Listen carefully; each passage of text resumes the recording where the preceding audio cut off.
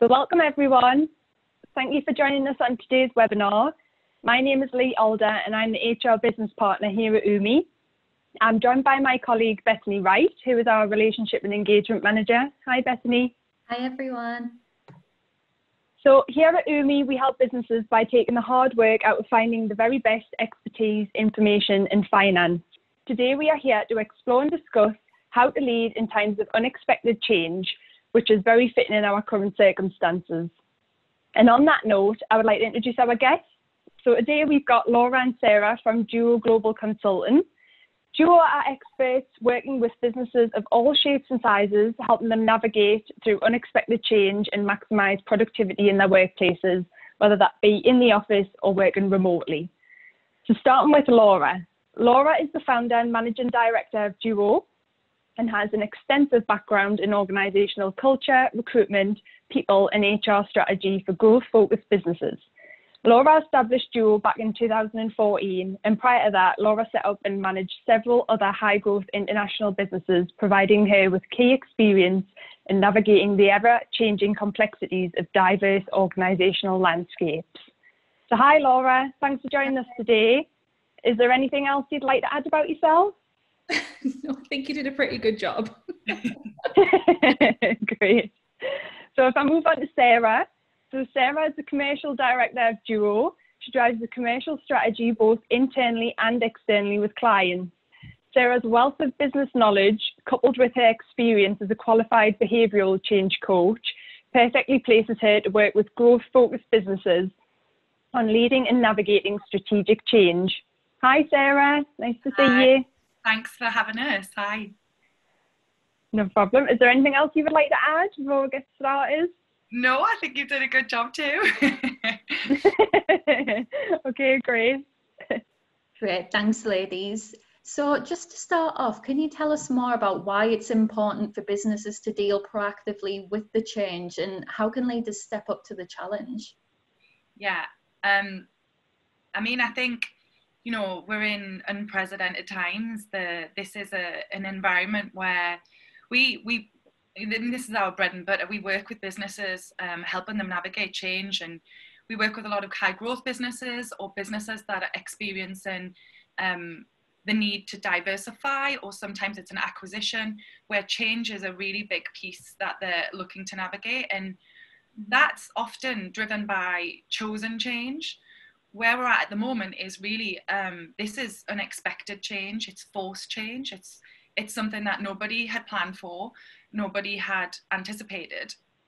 And along with that, it means, I mean, there's a lots of pressures on business leaders and businesses to deal with a number of things, as well as them dealing with their own personal circumstances. So it's different territory. And the interesting thing is that it impacts every single person. So nobody's immune to this change. Nobody can, you know, every single person you speak to, and you know, that's worldwide as well as UK wide, and every single household, they're dealing with this change. So this is it's definitely uncharted territory for most of the generations, you know, that are alive now, that have never really had to experience this kind of thing before. And so even for Laura and I, this is really putting us to the test as a business, but also from a point of view of helping our clients navigate that the impact this is having on their business. And we've previously dealt with businesses that have gone through huge, significant change, but it's of a different scale.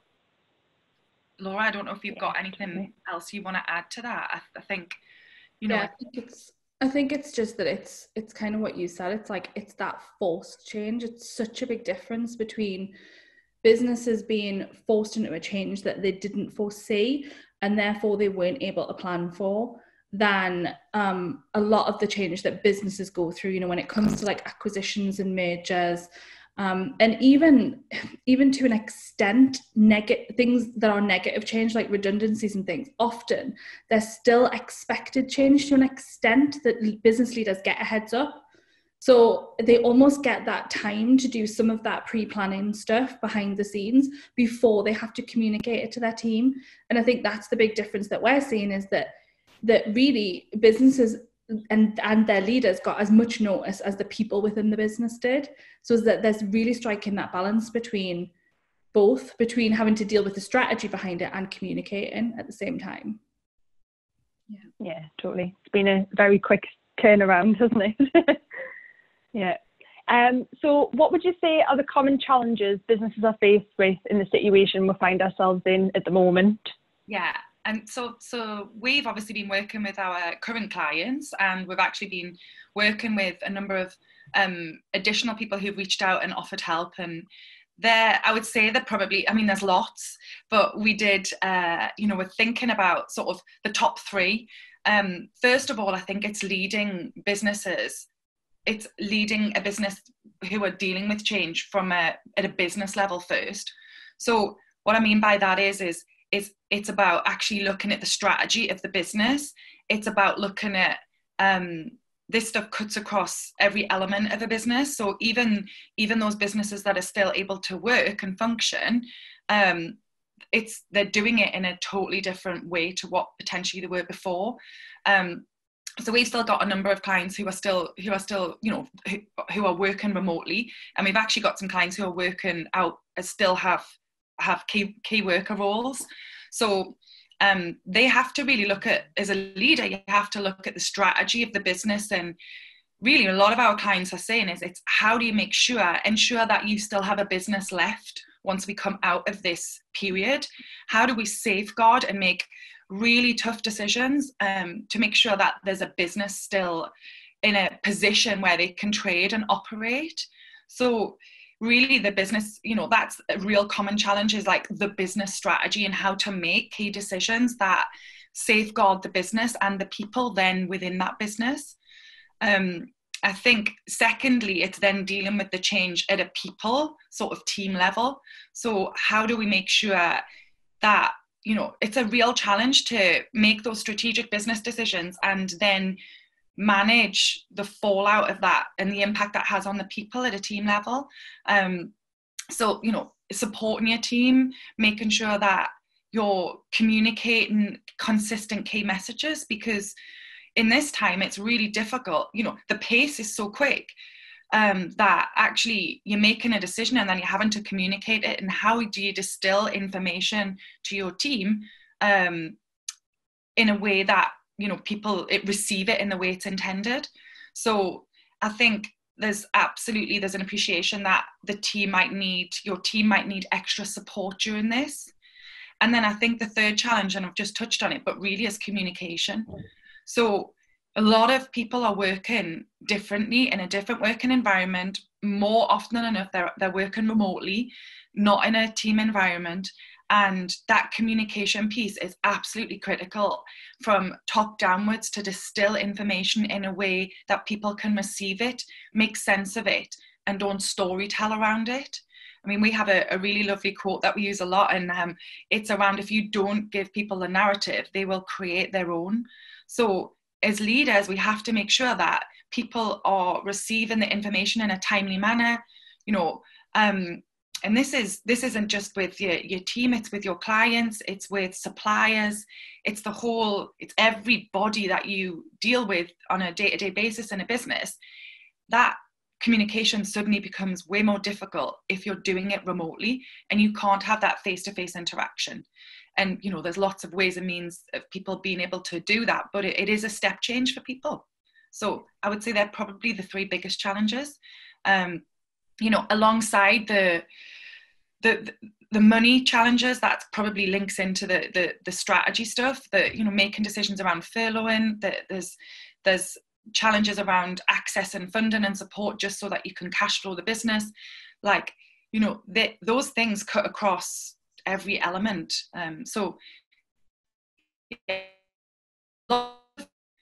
big decisions and difficult conversations having to be had right now, and that is tough. Yeah. So you talked there about having difficult conversations with team members. How would you suggest that leaders approach members of staff to have these conversations while we're working from home and we might not have the privacy that we might have had in an office, say? I think for for difficult conversations, it's sort of that piece that Sarah talked about, that narrative piece, that often whenever we're talking about difficult conversations, people do the whole storytelling stuff really well beforehand. And often the challenge with remote working versus face-to-face, we talk about all the time when we're talking about difficult conversations, only talk about the facts. So what did you see, hear, or witness? Because, and you ladies will know this better than anyone, when you're in HR and you're having some of those sorts of conversations or coaching leaders around them, that's more difficult when you're working remotely, because the difficult conversations sometimes you're having to have, you physically have not seen the situation, heard it, witnessed it, and you can't, and you're sometimes with things like furlough, or potentially some businesses that are maybe having to have some conversations with people around even redundancy, or just things that they really didn't want to communicate. There can be a lot of storytelling around how somebody is going to take something, but you can't ever interpret that, and you have to just go into that conversation on an even keel with, I know it's difficult, but with as little emotion attached to it as you possibly can, and just have as straight a conversation as you can have. And stick with the facts wherever possible. The one sort of caveat to that we're talking to our clients about is remaining human in it and showing some vulnerability from your standpoint. So where a lot of people sort of preempt things and are overly empathetic, and they say things like, I know that you might be feeling, or I'm anticipating that you might feel like this. Don't do those things, because you can't ever anticipate how someone's feeling, but you can show the vulnerability from your side. So, we had some clients recently where they were doing some company-wide communications, and they were worried about how some of that might be perceived by their team. And, we said, well, share some of your personal implications. As business owners and leaders, it's soul destroying for us to see our businesses changing, and it's okay to share some of that information. If you're having a difficult conversation, it humanizes that. I'm going through this with my family, or, we're finding it really difficult and we're working really hard to do this.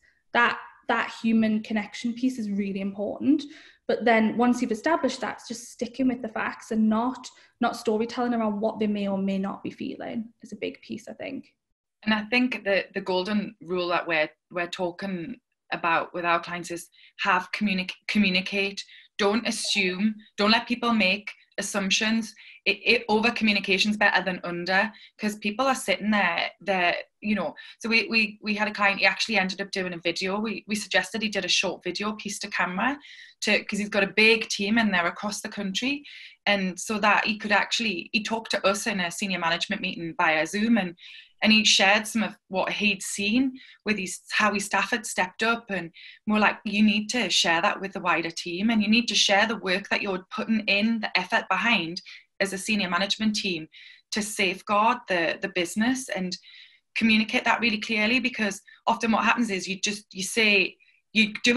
all the good work behind the scenes, but you don't share it. So then people don't assume, often they don't assume you're doing it, or they don't know what you're doing, so they make up their own narrative. So it's really important at times like this is to communicate, over communicate if need be, and actually do the communication in a number of different ways. So video is great for connection and being able to really show some vulnerability and humanize the message. But even, some people like to receive all the details. Some people just like the headlines. Some people like to receive things video, face-to-face. Some people like to receive stuff via email or phone call. The golden rule really is just to ask. If you're doing something one-on-one, ask them, how would you prefer me to get in touch? And people will tell you, so it's, rather than doing it by your preferred method, ask the person, would you like me to give you a call, or let's do this via video? Or if it's a group thing, difficult conversations or difficult messaging, it's that humanization piece, I think, that Laura talked about. Yeah. No, totally. Thank you. So how are businesses managing productivity and well-being of staff whilst remote working?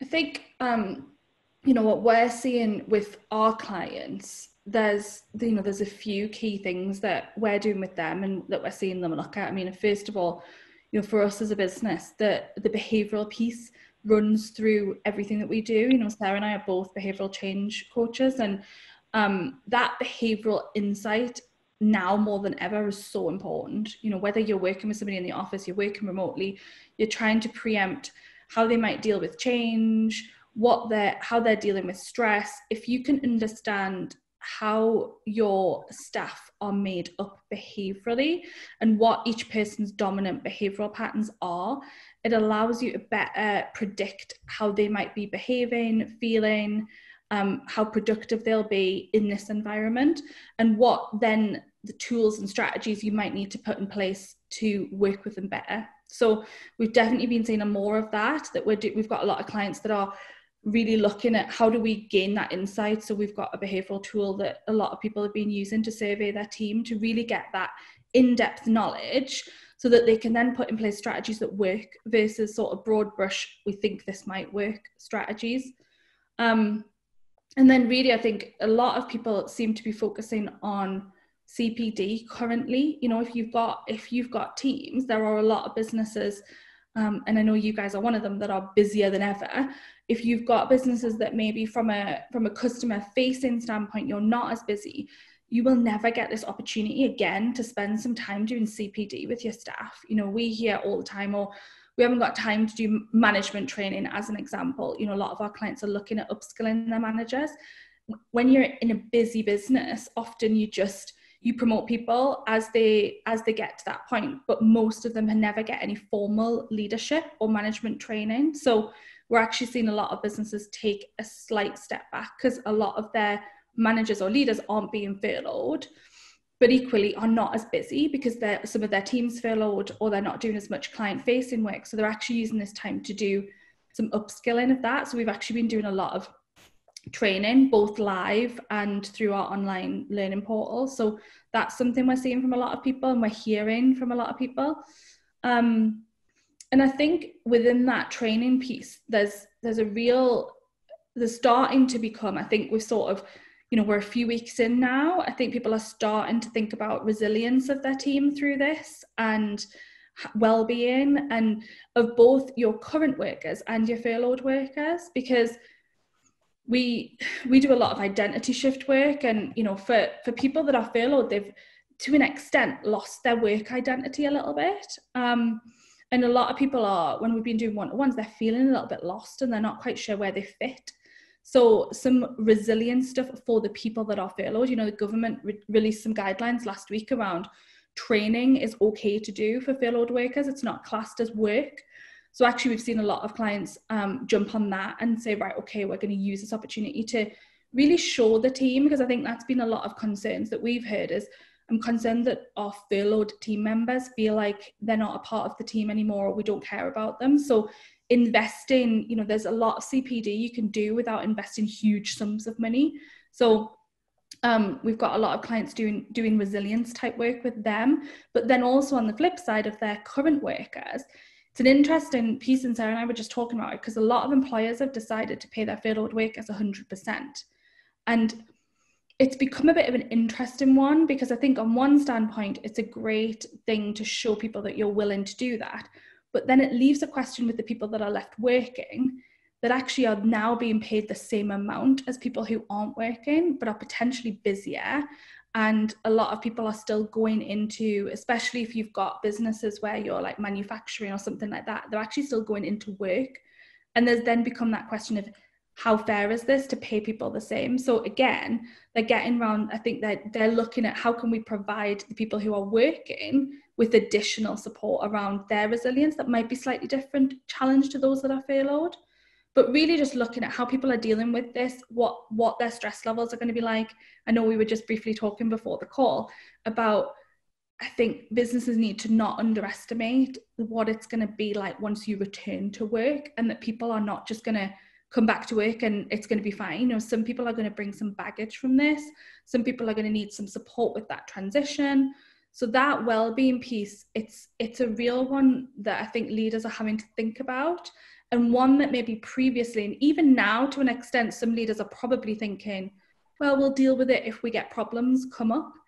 Challenge with the wellbeing pieces and productivity, really, you often don't know until it's too late. You know, very few people are going to come to you and say, hey, I'm struggling with my wellbeing, or I feel like I'm not being productive. The likelihood of that happening is really unlikely. So putting in place some really proactive stuff to maximize productivity of the people that you've got working and improve the resilience of those that aren't, I think is really important currently.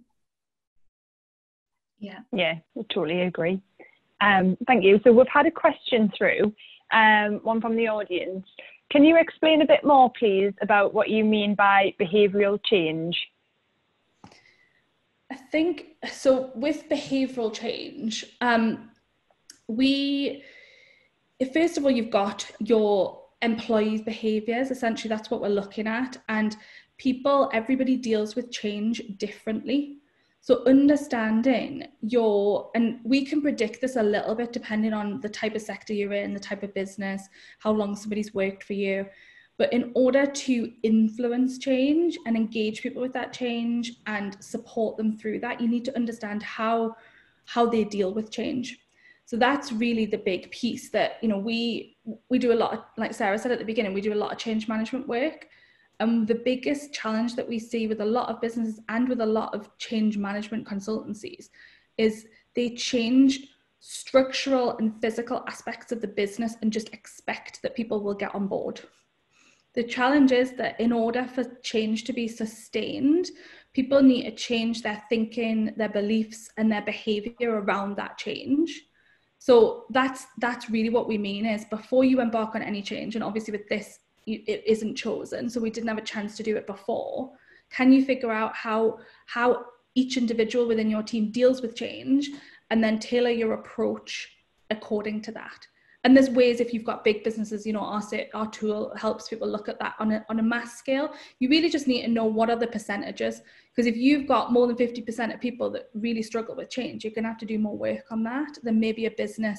You know, as a general rule, tech companies, as an example, would have more people that are open to change because of a lot of the work that they do, versus a lot of professional services have more of a balance of people who don't engage with change as well, just because then the nature of their work tends to be more static or the change is slower.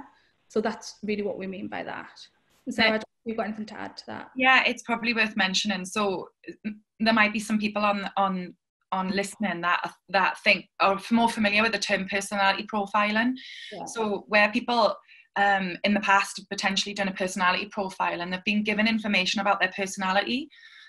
Laura and I focus on behaviours.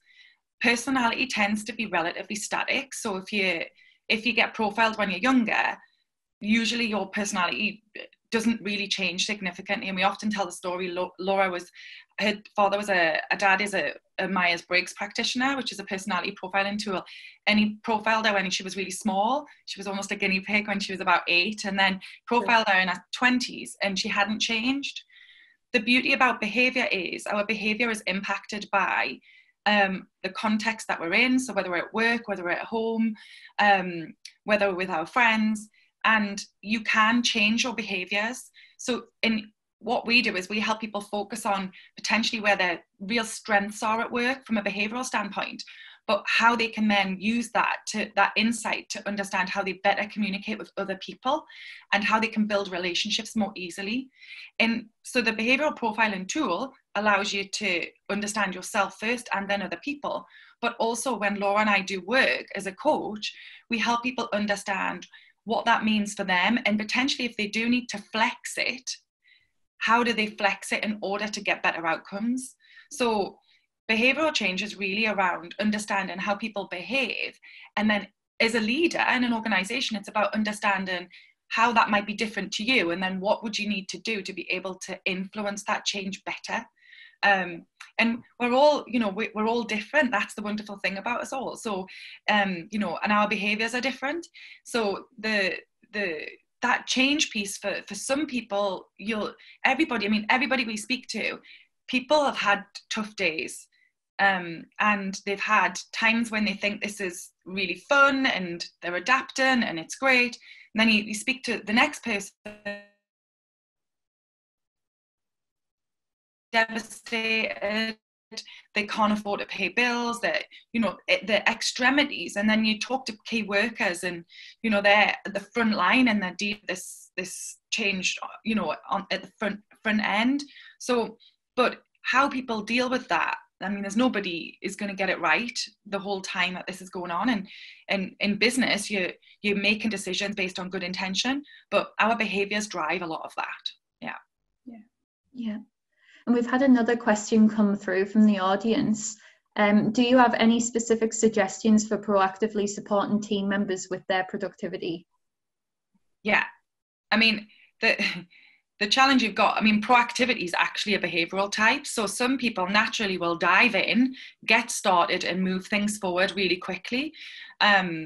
Laura and I both have that behavioural pattern, as it were. So, you know, as soon as we got the news for this, we were like, right, what do we need to do to be able to service our clients in a virtual setting, and what do we need to be able to put in place to be able to deliver training? And so within a few days we had that moved forward, but that's because that we're both driven in that way. And so unfortunately, as a leader, you do need to strike a balance with being proactive on looking at ways to pivot potentially the business, so that you can deliver things in a different way, so that the business can still potentially generate an income or maintain relationships with clients.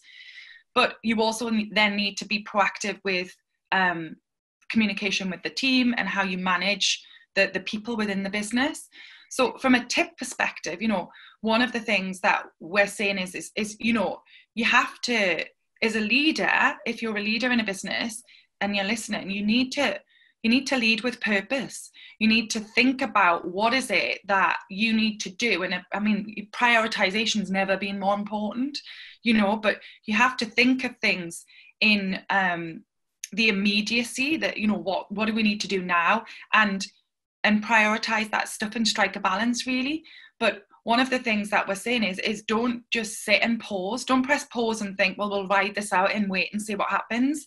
You have to, this is the time when innovation, there's huge opportunities for innovation and looking at things differently. And, you know, I'm forever the optimist, but I know that there'll be some great things come out of this from a point of view of how people have learned to do things more efficiently, effectively, cost effectively, that maybe generated new ways of delivering a service or generated a new product. Now, I know that's not easy for every single type of business in different sectors. It's more difficult to pivot than it is for others. So I wouldn't want people to think that I'm saying that's an easy option, but it's absolutely something that, you know, you need to be proactive in driving innovation during times like this. And we've already seen in the news and, you know, people sharing great stories about great things that have come out of this already, and we're only a few weeks in. So it's amazing what people can do when they come together, or like-minded people come together and they put their foot on the accelerator. It's actually sometimes you're torn between sitting back and just waiting, or do we start something new and take a risk? And, you know, we're saying, you know, for our business, it's about looking at things strategically, but to pivot, not pause, you know, to move forward, to get things started, and avoid sitting back and reflecting too long. And I think from the productivity standpoint, you know, it's just about, it's taking a step and thinking about, and I know you guys are going to direct some resources, and we actually wrote a resource on our website that's a free download that people can download, which actually walks them through that productivity piece. But I think being proactive around looking at productivity with your team, it's thinking about how do they work best in the office. You know, just because you're not working with people face to face, you can still think through that. You know, do they work better in a team? Do they work better on their own? Do they tend to like a process? Do they tend to like more options and flexibility? Are they better when they're fastballed? Do they not enjoy a fastball and you feel like that knocks them out? Think about, it's taking a minute and thinking about how your team work best in the office and just applying that in a remote environment. But that guide actually kind of walks people through some of that stuff. So people can look through that, but it is just about thinking about how do they work most productively and how can you then tailor? Because what tends to happen in these situations is, as leaders and managers, we're juggling so much at the moment, there can be sometimes a that almost broad brush stroke apply when you're working with people remotely. You think, right, okay, I'm just going to deal with everybody the same because I'm not quite sure how to navigate this. Where in the office, you naturally flex because you see people's body language, you see how they respond to something. This can't be broad brush stuff. And if all else fails, ask them. It's kind of what Sarah said before when we were talking about, you know, how people like to be communicated with. Normally people will tell you, you know, if you say, how can I work best with you at the moment? What do you need from me? You know, we've got some clients that are sending out surveys. We just ran one of our culture clubs that we run internally with clients last week. And we're going to do a survey to the team to ask what they want from the business at this time. What do they want from their managers and their leaders? You can ask and people will tell you, versus trying to do the mind reading thing and potentially putting in place a load of stuff that maybe people don't need or isn't actually helping drive productivity. Yeah, brilliant. So we've had one question from the audience.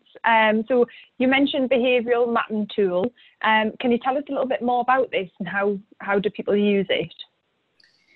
Yeah, so we've actually got an online tool and it's basically a survey. So Sarah mentioned personality profiling before. If anybody's ever done a personality profile, it's very similar, but it maps behaviours, not personality. So essentially, a client would purchase however many they wanted for their team. So they would just get in touch with us and then they send a link to the team and the team just complete it. And then off the back of that, we provide them with maps of their team to show them essentially where their dominant behavioral patterns are. Because the challenge currently is you can't, you know, there's 38 cognitive behavioral patterns that we work with most often. It's not realistic for managers to understand all 38 in the current circumstance. All you need to know is where are your team's top 3 or 4 that are going to cause the biggest challenges, potentially from a productivity standpoint, from an engagement standpoint, from a communication standpoint. So we essentially then provide the company with that overview and they use that to inform their communication. We've actually had quite a few clients where they've done these in the past and they've actually reran them. We've probably done about 300 different team members over the last week of different clients where they just want to refresh that because behaviors change over time. So really having some insight into that can be really, really useful. Yeah, that's great. Thank you. Just touching on what Sarah mentioned before about striking the balance. From a wellbeing perspective, how would you suggest that both employees and leaders manage the wellbeing in terms of switching off and being able to maintain that work-life balance, especially now considering our homes are in the workplace? It's a really interesting question. We were chatting about this over the last few days. Laura and I have been chatting about this a lot because you're basically, you know, you've got to remember you're not working from home. People who are working from home are currently managing a pandemic whilst at home and working, and often in a lot of cases people are managing families and all the pressures of what that means to be under one roof. So people's roles, we usually talk to people about their roles. We'll say that, you know, you have your identity as you, then you have your roles, and we talk about how to manage them and be the best you can during the time that you're dedicating to that role. However, all of that kind of goes out the window currently for a lot of people because your roles are blurred. So you might be working at home and you're having to suddenly become a teacher to your children, and you're helping potentially your husband or partner or someone who works with you in their role, and you're looking to juggle everything all at the same time. So, you know, I'm not meaning to sound patronizing. Be gentle on yourself. Be kind to yourself because this is tricky. So it's not, you know, and there's lots of people dealing with things in different ways. We find that actually people are responding way better if there is structure where you possibly can put it. So, you know, still having some kind of routine, because the thing that's changed for a lot of us is that we're working from a different environment. But for some people, the work's similar, or they're doing a similar role, but they're just doing it in a different environment. So how do you make that environment, you know, and there's lots of things flying around the internet about, you know, get dressed and put your lipstick on and put a tie on or whatever. But really it's more than that. It's about structure. It's about where plan out what you want to do, have some structure in your day. If having a walk before you start what your thing is, and you know we're all allowed to go out once a day, then make sure, like me personally, I like to do some physical exercise before I come to work. So, but there's also some things like putting some structure in place for people in the team, like team meetings. Like we start our day off every day with a team meeting with the team, and we do that via video so we can see each other. And we also use a project management tool, and we're using that way more than we'd normally use it. So we have, you know, a board where everybody ticks off what they're doing and what projects they're accountable for, and helping drive that accountability and responsibility so people have a purpose, you know, so they feel like they've got a purpose to work towards. It's really important that people don't get left not feeling what it is they're supposed to be doing. So that shared project management tool can be super useful. And you know, it's then about sort of making sure that you do switch off and dial out and take time for yourselves and get that fresh air where you can. And, you know, not to sit working ridiculous hours because you think that you should be, or, you know, your job's in jeopardy because you don't know the uncertainty around the future and you think, I need to be seen to be working all hours. You will hit burnout. You will hit burnout, and that's not a great place to be. So you need to spot the triggers in yourself when you're feeling like you need time out. Listen to your body. It will tell you when you need to pause and take time out. You know, it's really interesting. People have different mechanisms, but it's about, this is a time for putting in more structure than you would normally have, to make you feel like you have things to achieve each day. And even for people who, you know, if you've got staff who have been furloughed, I was talking to someone just last night around he's feeling difficult because he's not got a purpose every day because he's not at work. And so instead, do some CPD, learn some new stuff, give yourself a purpose, whether that's, you know, Laura and I have just bought the team, it's a masterclass. It's essential. Sorry, Laura? Called masterclass. It's called masterclass, and you basically it means you can log in and learn new skills from all kinds of famous people. And it was our way of saying to people, go and learn something new, and whether that's interior design or cooking or how to apply makeup, or there's all kinds of stuff on there. But you know, that was so we can say to people, even if it's a side project, do put some side projects in place so you've got something to focus your mind on. That isn't work. But the physical activity and eating well and managing sort of to feed your body, you know, we were chatting yesterday about that, the difference between that. It's really important to feed your mind and your body. So, you know, physical activity is one thing, but actually you also need to think about your immune system in the current situation, and how are you giving yourself the best chance to be able to keep your mood levels up and your energy levels up, because this is a time where often people are having mood swings and their energy levels are up and down, and they're feeling like they're the only person that's having that. They're not. We are all having that, but it's about giving yourself the best chance to be sort of fit and have the energy that you need to be able to tackle some of the challenges ahead. So that well-being piece is really, really critical. And I think as employers, we need to be mindful of that.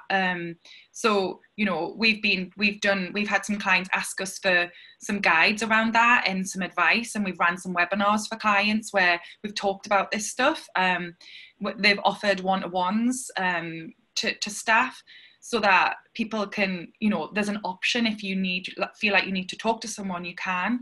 And I know that's not necessarily going to be relevant or feasible for every business owner, but there's quite a lot of stuff that's free of charge that you can also circulate, or things that you can, just being seen to care is enough. People feeling valued, people feeling like that, you know, people have got their back and they're part of something. I mean, we've seen some fantastic examples of people coming together and helping each other, and you know, that camaraderie amongst teams. It's just, I mean, it's amazing to see. So for all of the challenges Laura and I have seen within our clients and people that we're working with, we've seen some amazing stuff where people have just stepped up and delivered and worked together.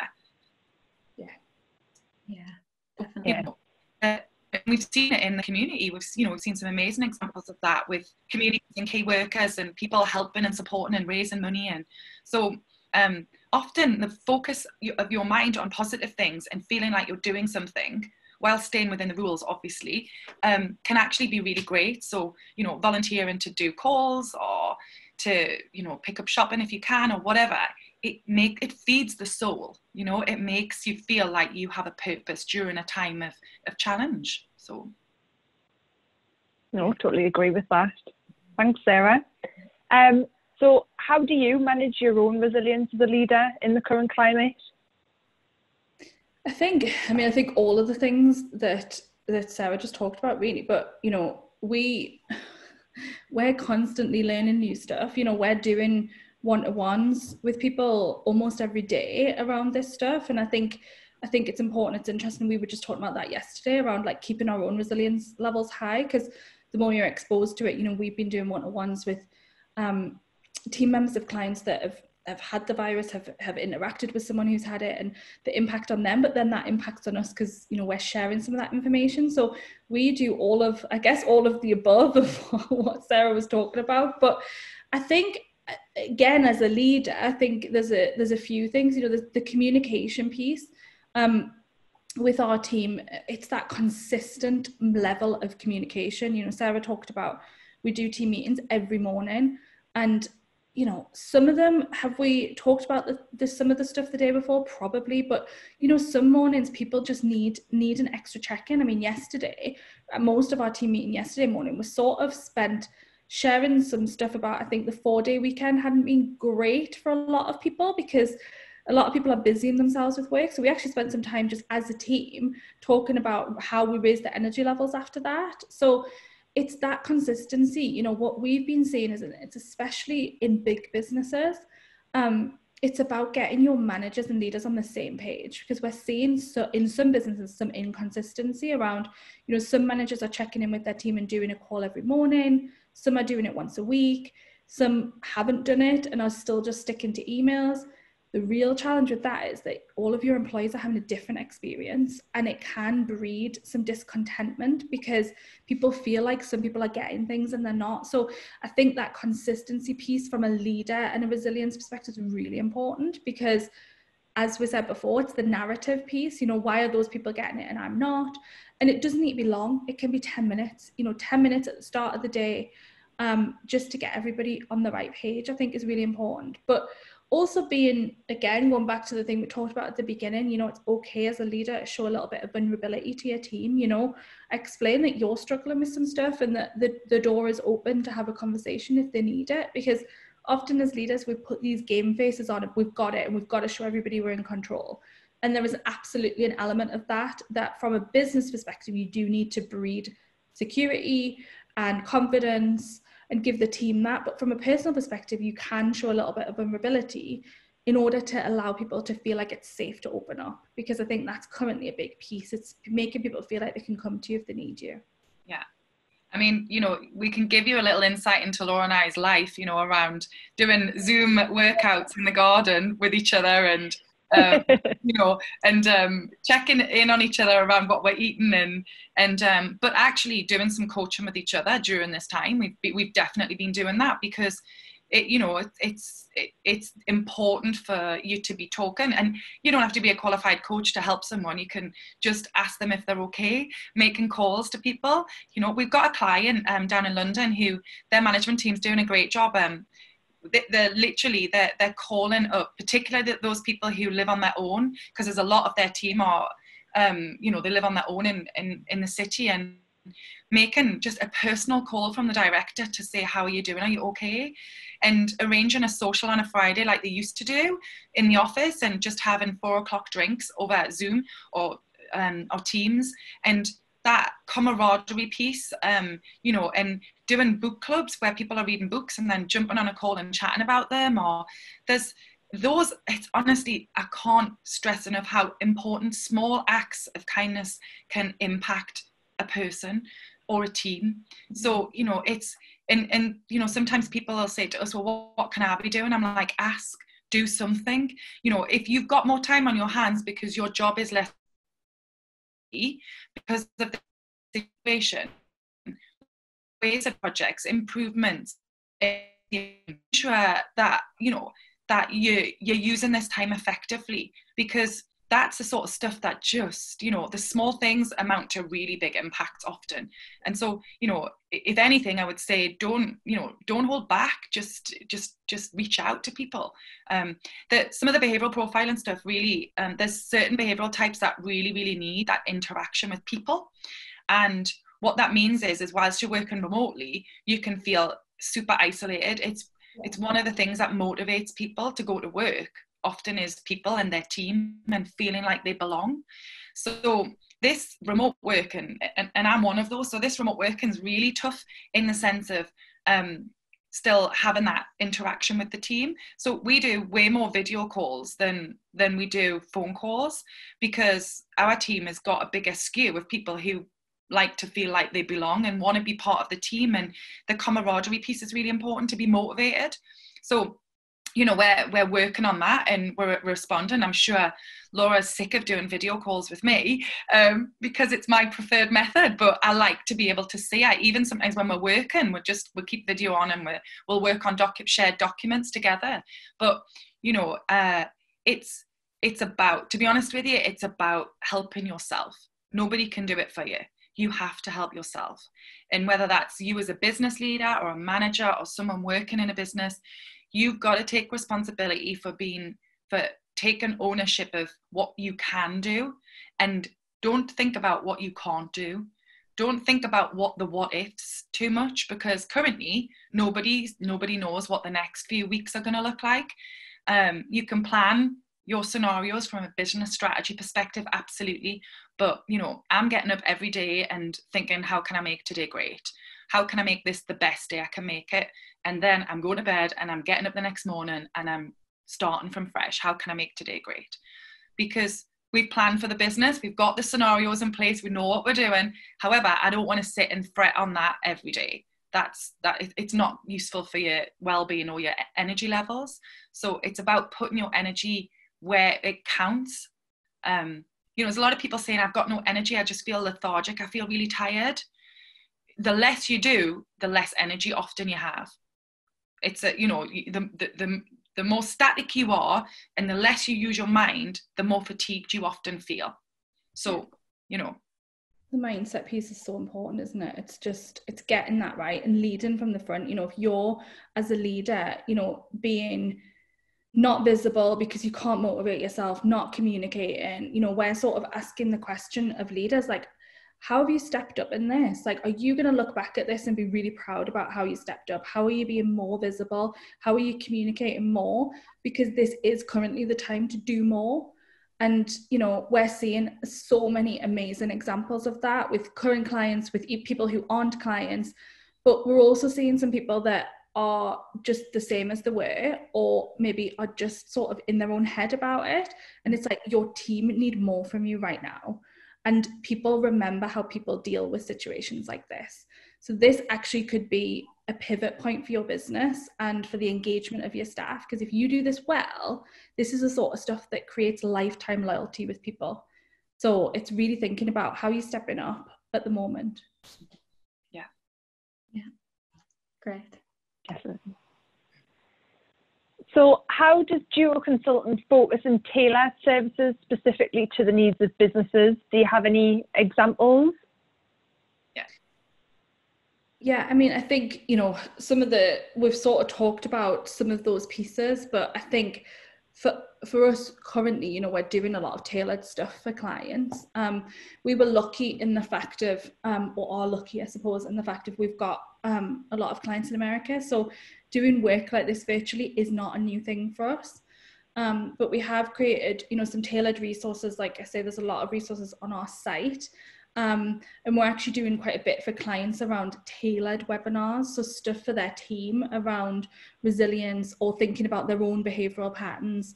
And again, the behavioural tool, you know, it's not a new tool, but it's absolutely even more important when you're working with people remotely or they're going through unexpected change. So I think a lot of our services have they've pivoted to that, but they've always been there.